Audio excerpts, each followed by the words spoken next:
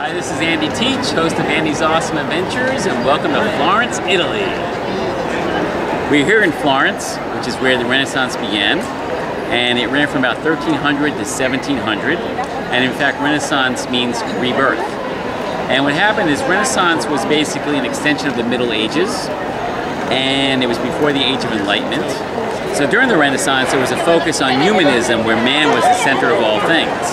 And as a result of that, there were great strides in things like science, art, architecture, politics, and literature. And one of the most famous people from Florence was Michelangelo, or as they say in Florence, Michelangelo. And he's still only known by one name, just like Elvis, Madonna, and Prince. And Michelangelo is his first name. Do you know his full name? It is Michelangelo dell'Opera Buonarroti Simone. So that's Michelangelo dell'Opera Buonarroti Simone. That is his full name. I bet you didn't know that. So when you first arrive here and see this immense building and complex, this is the Florence Cathedral known as the Duomo. And two things you notice right away. One is how big it is. It is humongous, as you can see. That's the cathedral. To the right is the bell tower. There's a baptistery. There's a museum. And it's also Brunelleschi's dome, the famous dome which we climbed up earlier today. Another thing you will notice is just how intricate and detailed all of the work on the outside is. Whether it be mosaics, some of the stonework. It's just amazing what they did during the Renaissance in terms of creativity. How long did it take to build this complex? And it's about 150 years, from 1296 to 1436. Anyway, Florence is beautiful. If you're an art fan, architecture fan, this is the place to be. The Cathedral of Florence, officially known as Cattedrale Santa Maria del Fiore, but better known as the Duomo, was originally planned in 1296 as a Gothic cathedral by Arnolfo di Cambio. It replaced the Church of Santa Reparata, a cathedral church with a history going back to the early Middle Ages, the remnants of which we will see later in the crypt. In the 13th century, many Italian cities were getting rich because of trade on the Silk Road. To demonstrate their wealth, many of these cities built large cathedrals. Most of this cathedral was built at the beginning of the Renaissance. By the end of the 15th century, the cathedral had a Renaissance dome sitting on top of a Tuscan Gothic structure with Gothic Renaissance side doors, but still no facade. The Medici realized that Giotto's original plans for the facade were too Gothic to match the Renaissance-style roof, so they opened up a new competition to design the facade. Because many different people were in charge of the project over the next century, the style continually changed. Francesco Talenti, who led the construction of the cathedral from 1351 on, increased its size even more by extending the nave. The central nave was built in 1378, and the aisles were built in 1380. Construction of the church would last until 1436, when it was consecrated by Pope Eugene IV. The originally planned Gothic front facade, however, was unrealized. It was originally designed by Arnolfo in Romanesque style, and then in Gothic style by Talenti. The stunning marble cladding that we see today was only added much later, from 1876 to 1887, in a neo-Gothic style, with colorful patterns by Emilio de Fabrice. As a result, the facade nicely complements the cathedral's 14th century bell tower design. Let's take a closer look at the beautiful and intricate facade. Above the rose window there are busts of great Florentine artists.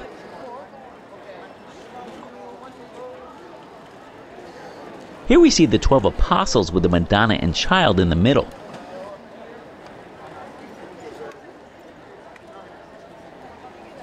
The three huge bronze doors date from 1899 to 1903. They are adorned with scenes from the life of the Madonna. The main portal or door was by Augusto Passalia.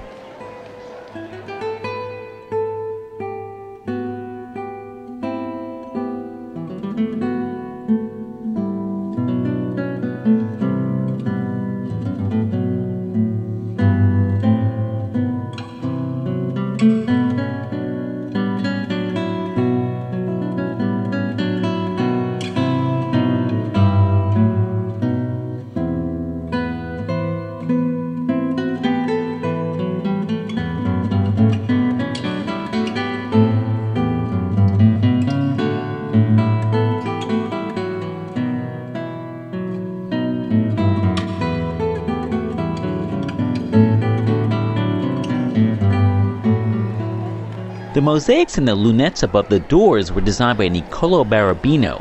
They represent from left to right charity among the founders of Florentine philanthropic institutions, Christ enthroned with Mary and John the Baptist, and Mary surrounded by Florentine artisans, merchants, and humanists paying homage to the faith. This is the entrance to the dome, or cupola. This is the Porta della Mandorla, or Door of the Almond, on the north side of the cathedral.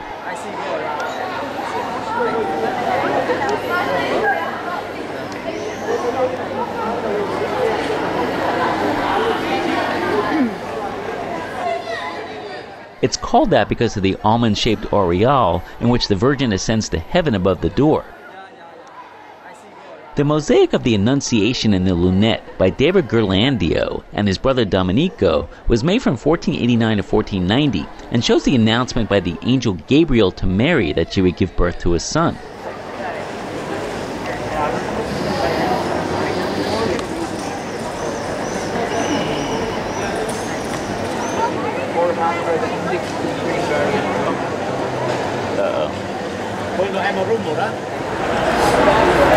So this is the Giotto bell tower.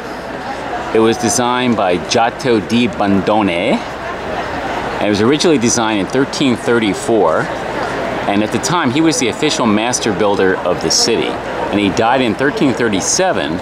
So the bell tower was completed first by Andrea Pisano and later by Francesco Talenti, and it's over 250 feet tall, and it was finally completed in 1359.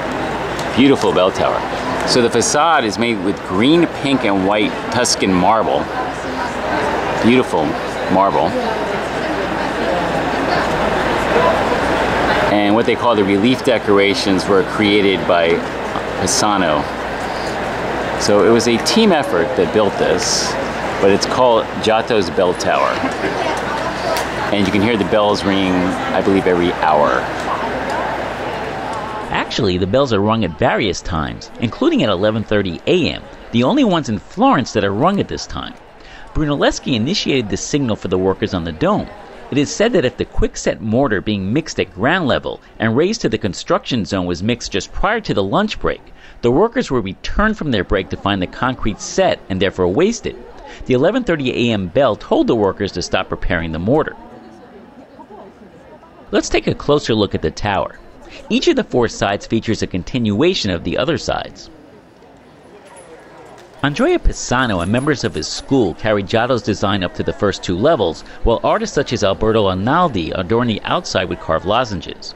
The decorative hexagonal panels and lozenges display the concept of universal order and tell the story of the redemption of mankind. The reliefs begin with the creation of man inspired by Genesis on the lower level in the hexagonal panels, and continue with the lozenges with their blue majolica background, with a depiction of his activities, the planets which regulate the course of his existence, the virtues which fortify him, the liberal arts which educate him, and the sacraments which sanctify him. On the next level on each side there were four Gothic statues and niches. They were sculpted in the 1300s and 1400s by different artists and represent various prophets and patriarchs, including David, Solomon, Moses, and Abraham. Over time, these panels and sculptures have been substituted by copies, but the originals are on view in the museum, which we will see later in the video.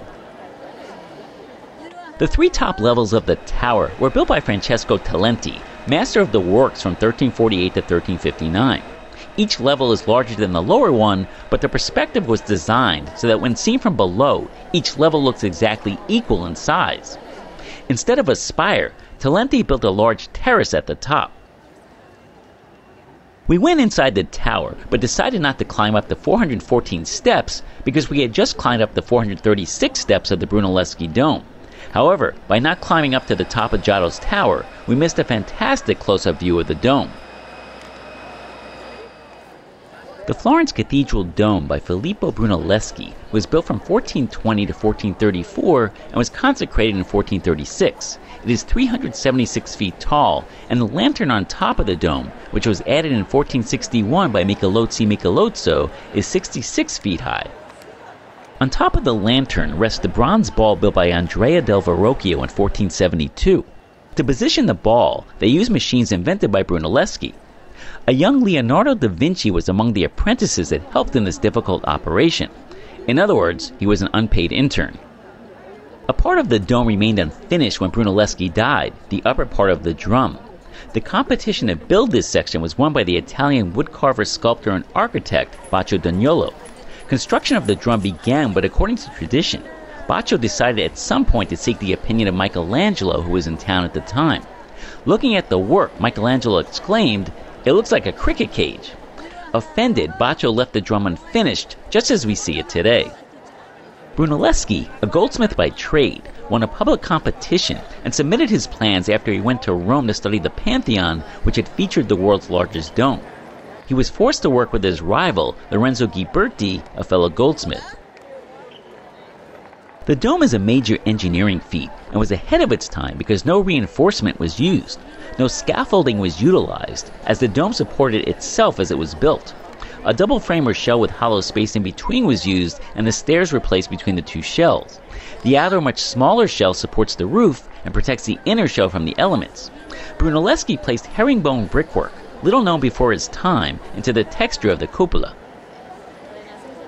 Brunelleschi also invented a 3-speed hoist with an intricate system of gears, pulleys, screws, and drive shafts, powered by a single yoke of oxen turning a wooden tiller, and a 65-foot-tall crane with a series of counterweights and hand screws to move loads laterally once they've been raised to the right height. So this is known as the Baptistery, and it's one of Florence's oldest buildings. It actually is older than the cathedral, and it was constructed on top of Roman foundations, possibly as early as the 6th century, so it's pretty old.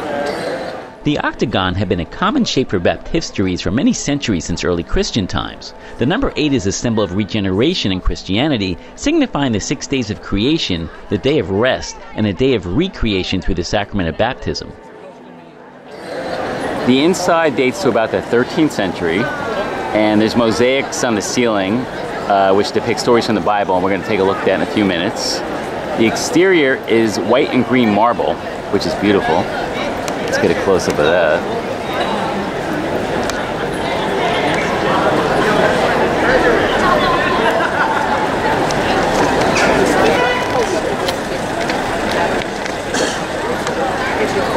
So after the interior was done, something called the Guild of the Wool Merchants, they funded a renovation.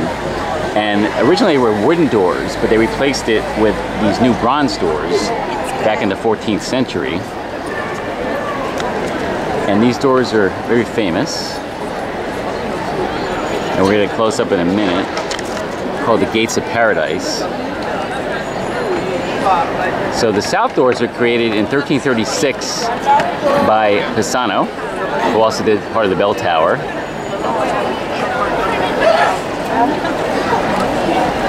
And in 1403, a design by Lorenzo Ghiberti was selected. They actually picked him in a contest over Brunelleschi for the design of the door. However, the panel submitted by Ghiberti's main rival Brunelleschi is now considered the first Renaissance artwork, as it departed from the prevailing Byzantine art style by using perspective and showing realistic depictions of humans in their environment. Let's get a close-up of the door. Alright, this is a better view. So each of these panels depicts a biblical scene. And I'm going to get a little closer. There's 10 of them total. So all the panels were done by 1452. And these are not the original panels. They finally put in replicas. But the originals, I believe, are inside the cathedral somewhere. We'll do one by one. Here are the 10 panels in detail, starting in the upper left going down. The creation of Adam and Eve and original sin, and the expulsion from the paradise of earth. The story of Noah with the ark, in the foreground his shame, drunkenness, and on the right his sacrifice. Isaac. On the roof is Rebecca hearing God's warning about the eventual conflict between her 2 unborn sons. Moses receiving the 10 Commandments. David in the process of severing the head of Goliath. Now the upper right going down. Cain and Abel. The brothers offer their sacrifices. Cain slays Abel. Abraham. The angels announce that Sarah will have a son. Joseph being sold by his brothers. The conquest of Jericho. Joshua on a chariot preceded by the Ark of the Covenant. Solomon receiving the Queen of Sheba. While the exterior is definitely interesting to look at, especially due to the intricate bronze doors, its interior is really worth a visit, especially to see the mosaics on the inside of the cupola. Work began on the mosaic decoration of the interior in the 13th century, and it took 60 to 70 years to complete.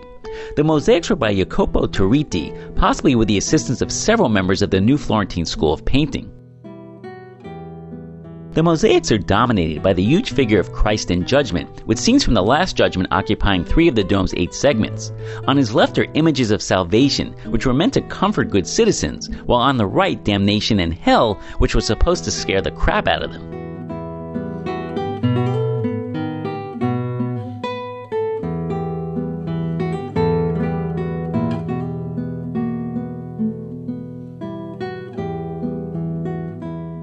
The horizontal layers tell the stories of St. John the Baptist, the patron saint of Florence, of Jesus, of Joseph, and of the creation of the world. The angelic hosts occupy the highest point of all, in the center of the dome. These are the eastern panels from bottom to top. A partial view of the story of John, the life of Christ, presentation in the temple, Joseph's dream, and his flight into Egypt. The story of Joseph, his sale and his time in prison. The creation, the hardships of Adam and Eve, Cain and Abel's offerings, and Cain killing Abel. And the angels. These are the northwest panels from bottom to top. The damned in hell, where the devil is eating newly arrived souls. John the Baptist and the apostles as witnesses to the Last Judgment. Angels with the instruments of torture and with trumpets. And choirs of angels.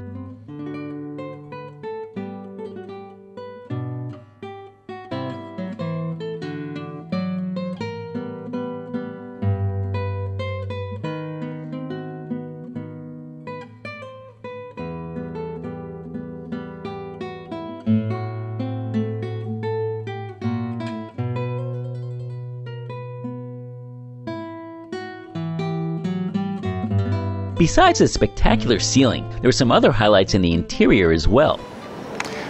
I'm not sure, but I think in the movie Inferno with Tom Hanks, this is where the death mask of Dante was hidden.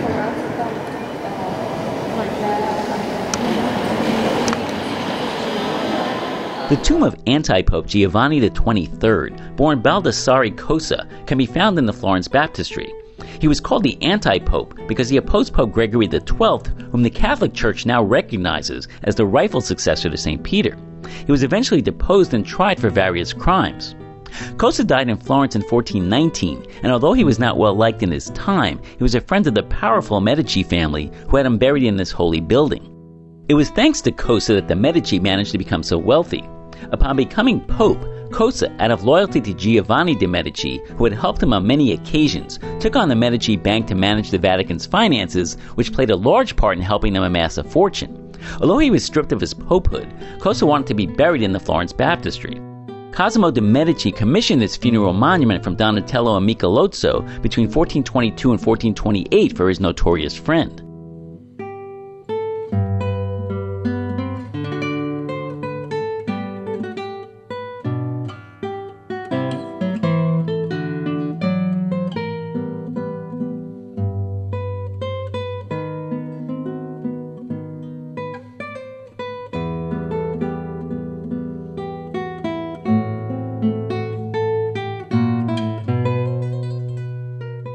Intarso is a type of inlaid marble work where different colored pieces of stone are joined together so closely that the finished product seems like one singular piece.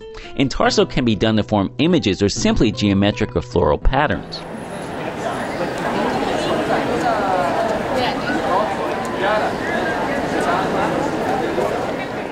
Based on the intricate exterior, I was expecting a cathedral filled with numerous paintings, mosaics, and sculptures like St. Peter's Basilica in Rome, but actually, the cathedral's Gothic interior is less colorful and decorations were kept to a minimum.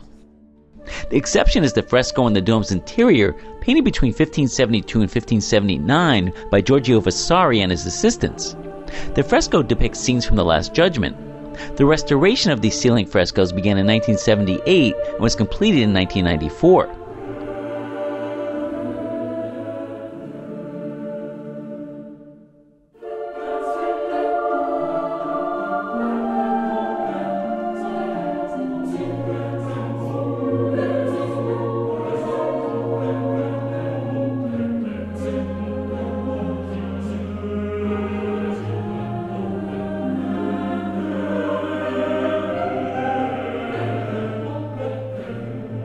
Also of note is the marble floor with intricate patterns, which is attributed to Baccio d'Agnello, who also worked on the drum of the dome.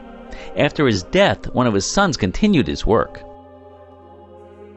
The clock is the work of Lorenzo di Benvenuto della Volpaia and his heads of prophets, or perhaps the four evangelists in the corners, painted by Paolo Uccello in 1443, who also painted the blue background and the gold hands. Time has its point of reference on the clock as the sunset, the time when Ave Maria is sung. The clock is wound every 8 or 9 days.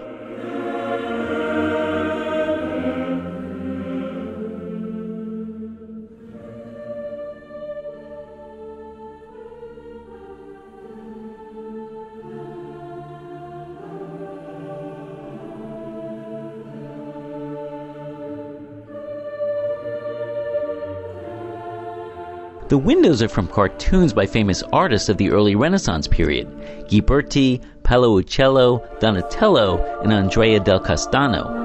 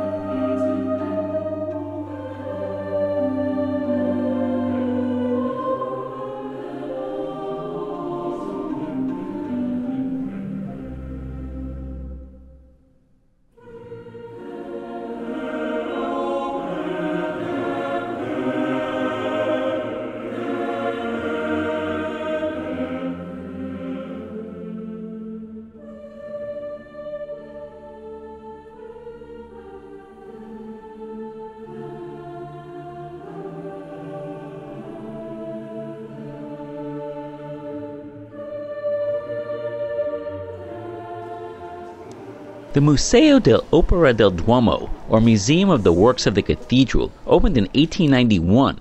The museum has over 750 works covering 720 years of history, with 25 rooms on 3 floors. This is the Salone del Paradiso, Hall of Paradise, which contains original Duomo facade sculptures on a reconstructed facade. It also features the original baptistry doors, including the Gates of Paradise.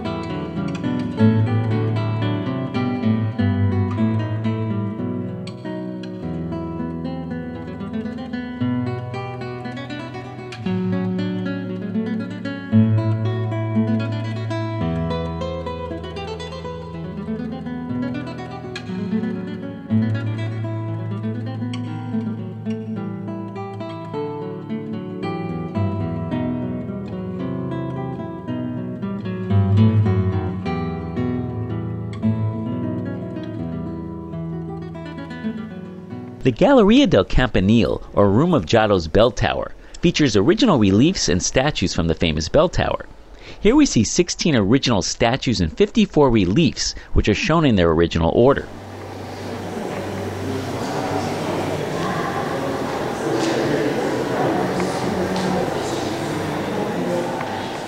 The Sala del Cantori, a room of the choirs, features 2 choir lofts from the Duomo from the 1430s.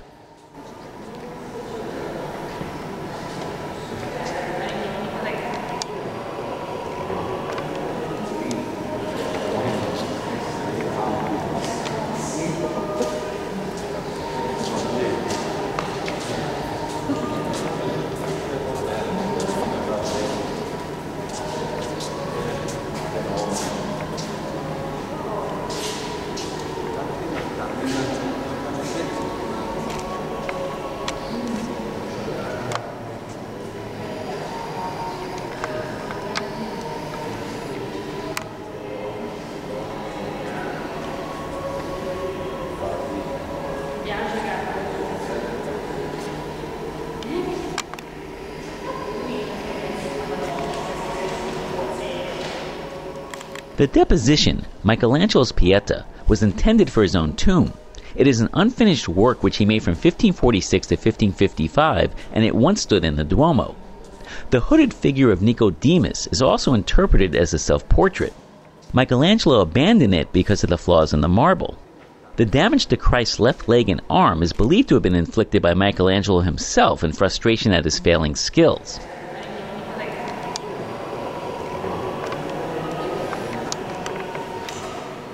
The Galleria della Coppola focuses on Brunelleschi's dome.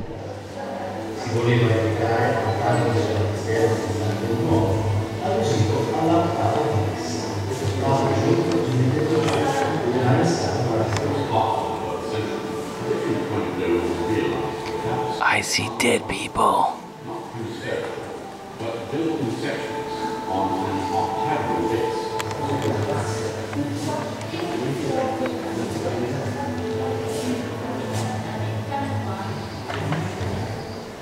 Il palazzo si trovava poco più di 200 metri dal Duomo e tale vicinanza spiega l'impegno dei granduoli all'immagine della piazza come uno spazio urbano moderno e e anche quello preparato nel 1626 dalla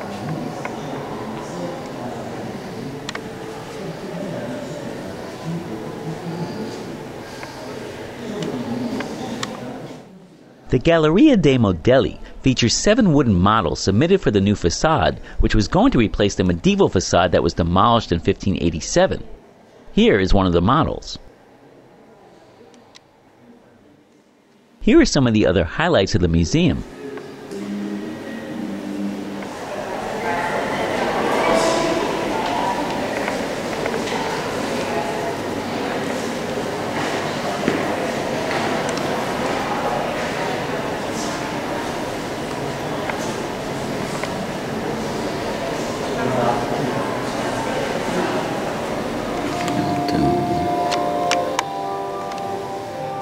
There is a secret that lies a few feet beneath the Duomo, the Santa Reparata Crypt, where a major archaeological dig beneath the cathedral from 1965 to 1973 brought to light the remains of the old Basilica of Santa Reparata, strong evidence of early Christianity in Florence.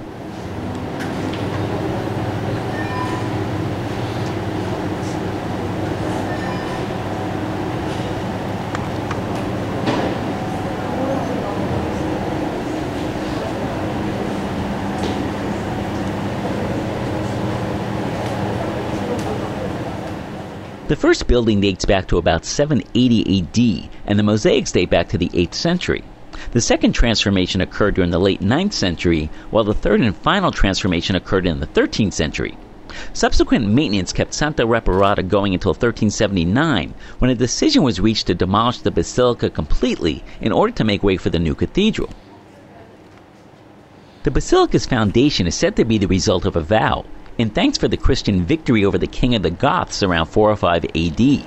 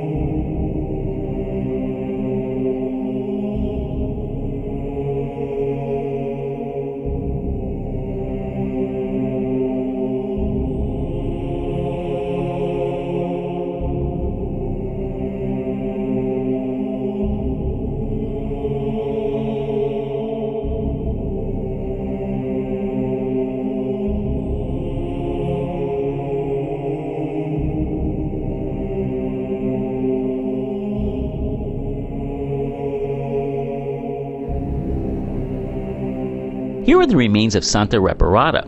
Saint Reparata was a 3rd century virgin martyr. She was arrested for her faith and was tortured. Her persecutors tried to burn her alive, but she was saved by a shower of rain. She was then compelled to drink boiling tar. When she again refused to renounce her beliefs, she was decapitated. Her legend states that immediately upon dying, a dove appeared to symbolize the departure of her spirit to heaven.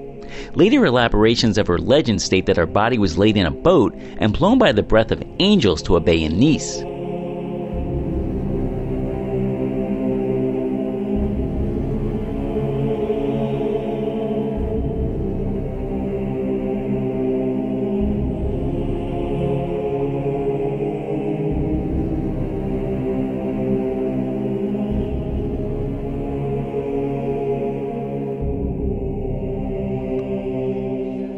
Well, that's the end of the tour. There's a lot to see, but I highly recommend spending a day here, seeing the great architecture, and learning and experiencing the history behind this amazing complex.